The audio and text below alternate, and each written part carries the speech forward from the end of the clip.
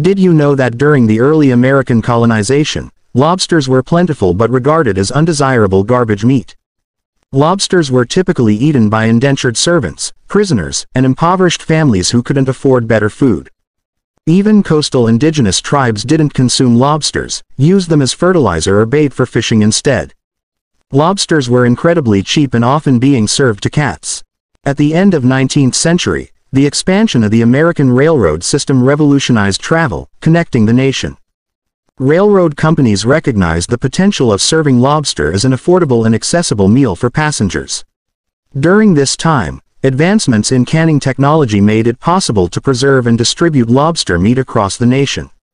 By the 1920s, there were fewer lobsters available, but the demand for this crustacean continued to increase. By the 1950s, the lobster had firmly established itself as a delicacy, enjoyed by movie stars and the wealthy.